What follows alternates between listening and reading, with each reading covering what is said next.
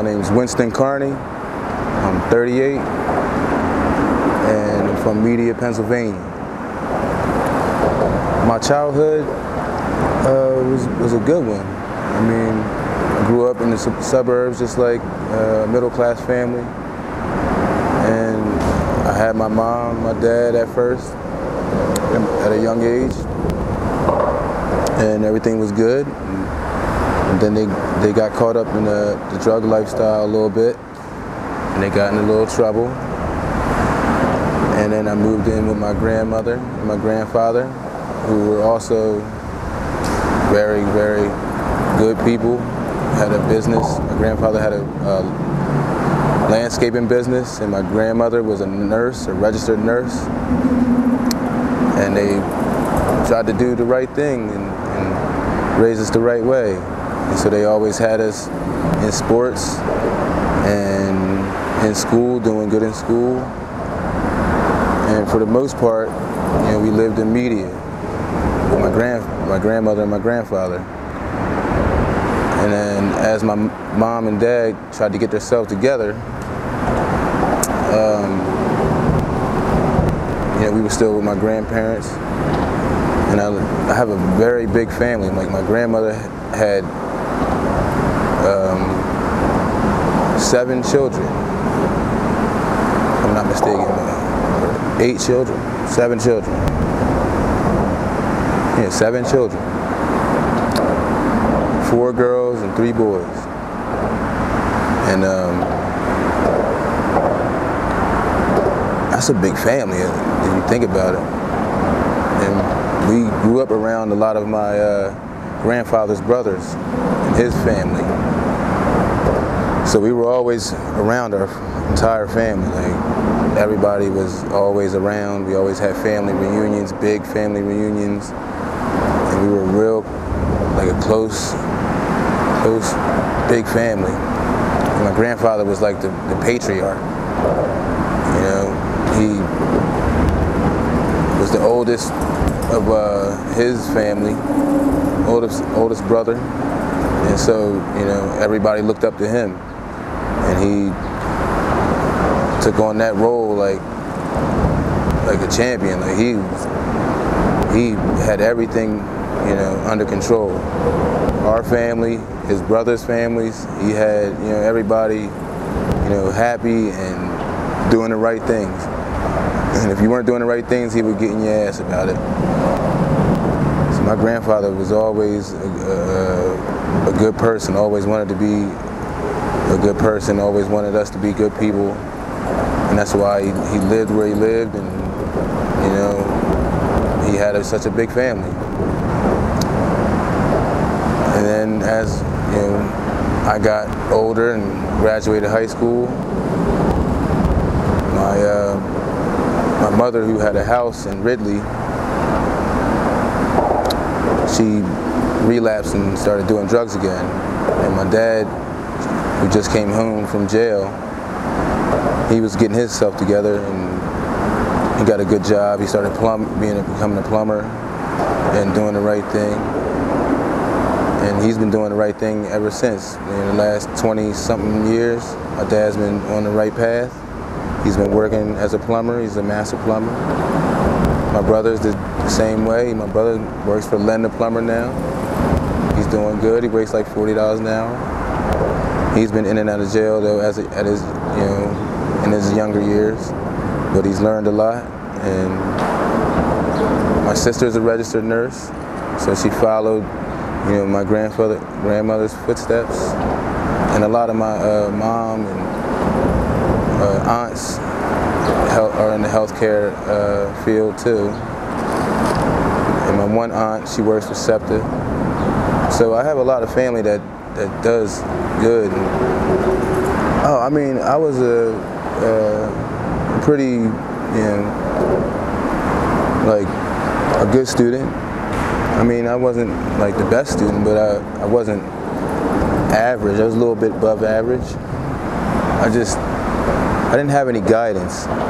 So like in high school, I worked as I went to school, and I was paying like rent. Just, you know, because my stepdad, he was like a Marine, ex-Marine. He was like very like, you know, hard, and he drove me to do a lot of good things, but he didn't have me focused on the right things. You know, he tried to like stay out of like trouble and those type of things, but he didn't have me focused on like what, because he never went to college. So how's he going to tell me how to get to college, or how to, you know, the steps to take to get to college if he never did it himself? So, and plus my guidance counselor in high school, I seen her one time. I think it was like the first time I ever seen her. It was like right before I started going to the school. And then the last time I seen her was like a week before graduation, where she asked me what I wanted to do, and I'm like, I don't know, school's over. So I felt like I kind of got cheated out of that. But, you know, that's also something you have to take responsibility for. I didn't make that step, take that step, and I didn't go to college. But I had every opportunity, and I had the grades. I just didn't take my SATs, and I wasn't pushed to take the SATs, so I didn't take them. I didn't do anything about applying to colleges. I think I applied to Mansfield, or I tried to, and I sent out the package or something, and never got anything back. But yeah, I didn't go to college. Memories I can look back on? Well, in middle school, we played Pee Wee football, you know, for Rose Street Colts. And, you know, I didn't get to really play that much, but, you know, my cousin, Sean, was a star athlete, so being around him, and he being the like basically like the best player on the team, quarterback, running back, linebacker, and then him just being my first cousin, you know, his mother and my mother were sisters, and us being the same age, we was always connected, like brothers. And just being around him and him winning most of the time, you know, going undefeated for like 3 straight years, winning the championship year after year after year. We won 3 straight championships and went to 4 straight championships. Lost the last one. But I mean, them years were just like amazing, like, you know, unstoppable at football, and then practicing football and playing, you know, with our schoolmates and teammates was just the best thing ever. Like we were, you know, we were the happiest kids around because we were undefeated. No one ever could beat us. And at school, we was just like always talked about because we were so good. And then everybody wanted to be around us because, you know, we were popular. And, you know, my cousin Sean, yeah, he was just being around him and being around everybody else, you know, our teammates, schoolmates, it just was like really fun. I mean, drugs have been a part of my life my entire life. Like I said, my parents, you know, they were in the drug life, you know, early in my life, and you know, they were battling with that, you know, off and on for, you know, most of their lives. Like my mom, she took a big break, and she was in like sober time for about 12 to 15 years. Yeah, I'd say from like 1990 to like 2005, she was sober. And she did real good. She got a house in Ridley for herself with my stepdad, and they had a nice house. We lived in one of the best houses on Garfield Avenue in Ridley, in Woodland section of Ridley Township. We took the house from like being like one of the like worst looking houses to having like the second best house on the block. I can say that, because the first best house was like this Italian family who was like, had all this money. They definitely had one of the best houses, but we came in a easy second, because the way my stepdad like put a lot of money into it, and he had me build everything and paint everything. And me and my brother, yeah, we put a lot of work in that house. Until this day, people still, someone else lives there now, but they're living off of everything that we did to that house, because we put in central air, put in like a whole walkway, we fixed the front yard that was like two little hills, and then we like actually packed it in and put like a big, front cement wall out front, and now it's like a flat ground. Like, fixed that house up. That house went from like a $150,000 house to a $400,000 house. Like that. Easily. And yeah, like after high school, I kind of got into the restaurant business, and becoming a server and a waiter.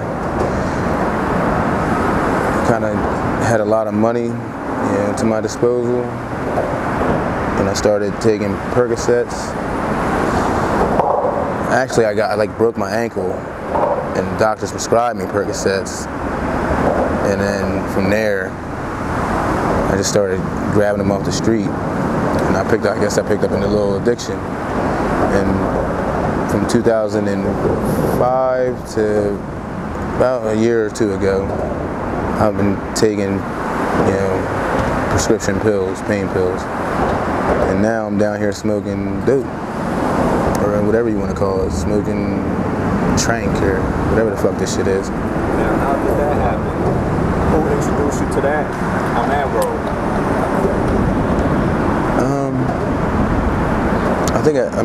I've always known that it was down here. Like, when I was younger, my dad used to drive us down here when he copped dope. So I've always known about Kensington. I remember when we were younger, he used to drive down, late night, because he had a good job. He would work construction or something like that. He's always a foreman. He always had a good job.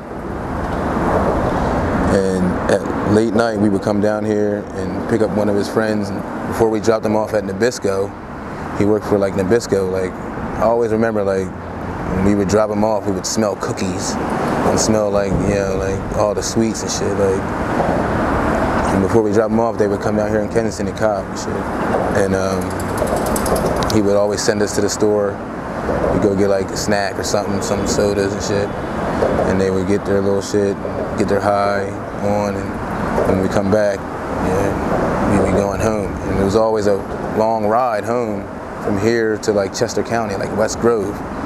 So we would always be listening to like WJJZ 106.1 or some country station or something like that.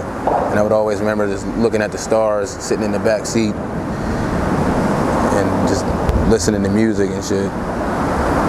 It was kind of like soothing or something. But yeah, we would always come down here.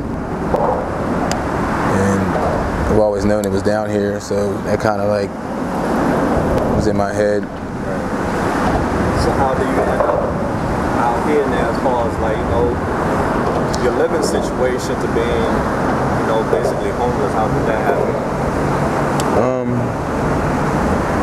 I guess I chose to be out here because I was living with my sister, and I can't bring something like this to her home. Like, I did it, and it was the wrong thing to do. And it breaks my heart thinking that I got high in her house. So I kind of felt like it was something I needed to do. I needed to leave because I can't, do that in her house. And she has, so much good going for her.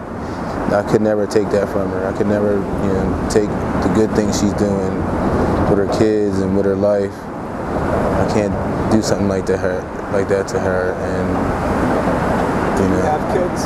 No, I don't have any kids. What I've lost? I mean, I think the only thing I've lost is just the connection with my family that I had, and that's What's the relationship tough. like that with you and your family? I mean, I only talk to my sister and my brother, basically.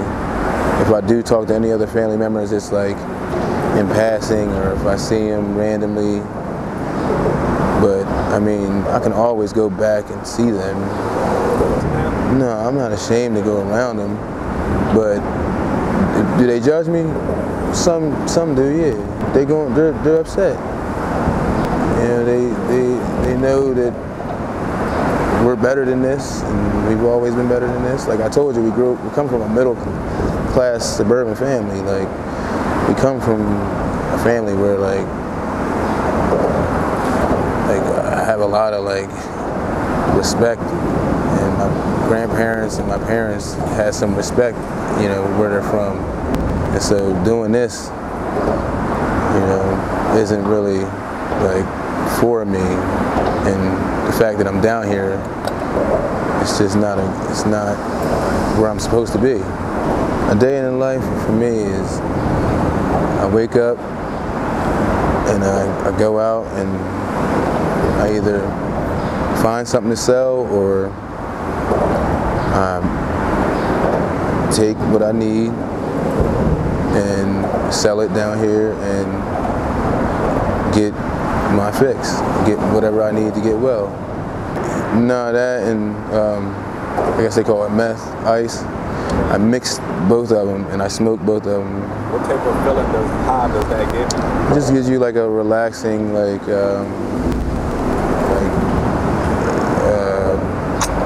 it kind of feels like an opiate high, but really it's some tranquilizer. It has the properties of pain pills and stuff, so you kind of have a down feeling, but you basically chill. You're chill. Yeah. Does it make you fall asleep like how some people? Oh yeah, it definitely makes you fall asleep. Now let's talk about the negative side effects of that drug. Tell us about it. That shit knocks you out sometimes, like without you even knowing that you're going out. It knocks you out for a certain amount of time, for a period of time, and every time it like knocks you out, like you get robbed, or you just basically get robbed. You can get hurt too. You could. People fall on train tracks. Yeah. I mean, people drive cars and have killed themselves and other people because that shit put them to sleep behind the wheel. Yeah. That's how potent it is, right? Yeah. Yeah, a lot of things have happened. Like you said, they fell on the train. Like a lot of people have either fell on train tracks this year, or jumped on the train tracks, or something like that. Kidnapping too, because guys around here driving around, they just wait to see somebody nodding out and they just come and snatch you. Yeah. I mean, I haven't heard all them stories, but I'm sure, it's happened. Yeah, because they've been. How long have you been out here now on this run that you're on? A little over a year. The amount of people that were down here when I first came down here has been cut in half. It's definitely been cut in half. I've had guns pulled on me, niggas threatening to kill me. Definitely been robbed over thousands of times. And that is because of my stupidity and staying down in certain areas where I know if I stay there and I fall asleep, I'm going to get robbed, and I do it anyway. It's my stubbornness. I still have control of myself. I mean, I can stop whenever I want. Have you tried it before? Have I tried to stop? Yeah. Have you had any clean time in the past? Yeah, I had some clean time. Yeah. What's the longest you had? I think I went like a month. What triggered you? I think it was just being depressed about certain things in my life, and being at the age I'm at, and not being where I want to be. I just was just, So depression is a trigger for you? Yeah. I feel like if you start putting positive, like activities, hobbies in your life, like, and some type of career, you put those things in your life, you can turn it around. You can, start to do better and be sober. You just have to try to, know what those things are before you, quit. So what's your living status now, Winston? Where do you live? Where do you sleep? Oh, I stay in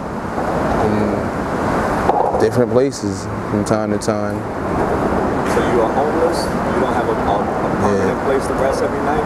No, I don't have a place to rest every night. That's the same. Right. What do you think about the shelter? I've never been to a shelter yet.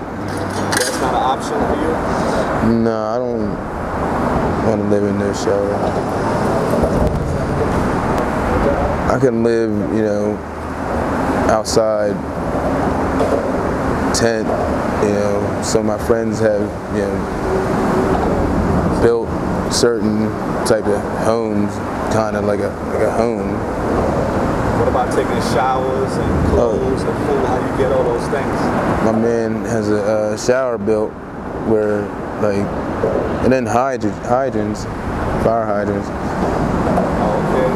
But my man built a shower, so like you fill up the water jugs and you pour the water jug in, That's a blessing. and it makes the shower work.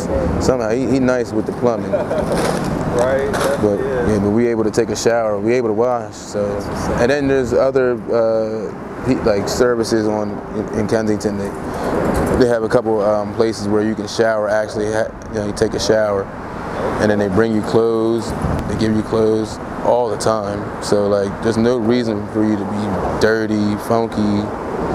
It's not always that they're dirty, and it's just like their mindset is set on, like that drug or something so hard. They're so hard set on that thing that they just don't even think about, washing. They have a mental illness. My short-term goals are to get out of here, get back working, get my foot back going towards the right direction in life, and get an apartment and start from there. Beautiful, beautiful. What are your fears? What are you afraid of in life? I'm afraid to fail. I'm afraid to, not do anything in life, like not do anything and have anything, to leave here in this world. I want to make a mark, and I want to leave something. I'm passionate about sports. I know that. My Eagles doing the thing. They got Saquon. You got Jalen Hurts. You got Devontae Smith. Looking like we about to take another run at that Super Bowl. Hopefully they can do it. I'm passionate about that. And my family. Passionate about my family. Hopefully we can get it back to what it was when my grandfather had everything going the right way. I know he's looking down, demanding and depending on us to get it the right way. So I know we're going to do that one day. Get it right back to where it was. I want to send them a message saying, don't worry, I'm on my way back. I ain't lost. I ain't deep in an addiction. I am doing a drug, but I am never going to be addicted to any drug. So I'll be back soon. Message I got for the youth: stay in school and do the right thing, and just don't do drugs. Don't come down this path. It's not a path that you want to come down. It's not a path that you want to leave, your family, thinking and worrying about you. And plus, there's a lot more in life, that is positive that you could do. Do positive things in life. Do things that'll make you happy. which I should practice what I preach. And, you know, I kind of do some of those things, but I don't do all of them. My message for the world, for people that struggle with drug addiction, Those who judge them. those that judge them, listen, you know, you can judge and you're partially right because, you know, they are doing something that they're not supposed to be doing. They know better. But just be a guiding light. Be someone that, you know, can help them. Always try to push them to you know, get better, but don't judge them. Don't beat them down. I mean, you can judge them in a way, but don't beat them down. Don't, you know, be someone that, you know, discourages them. Encourage them to do better, always. And be someone that's there for them. You know, don't ever give up on anyone. Because when you give up on someone, that means you give up on yourself too. So yeah, we about to take flight, AML fan. Winston, before we take flight, is there anything that you're in need of that we can help you with, brother? No, I'm totally fine, but if you want, you know, you can just send me positive encouragement. And maybe, you know, some females send me a couple numbers. Okay, so it's like, no, I'm just kidding. Yeah, if people want to write you and reach out to you, do you have an email or a way they can do that? Just hit up my page. Tell us your page. My Facebook page, my name, Winston Carney. Also, give them your. So you do check that Facebook? Yeah. Okay, all right. And then you can hit my Instagram up at Gooninator. You know, what you can do is, you know, come down here and start, you know, putting in some time, putting in some time down here and changing things. Come down here and volunteer. You know, it's easy to come down and get people to leave. You just got to come down and show them that you care. Don't be bitter, be better. Until next time, we out there. Peace out. Peace out, AML.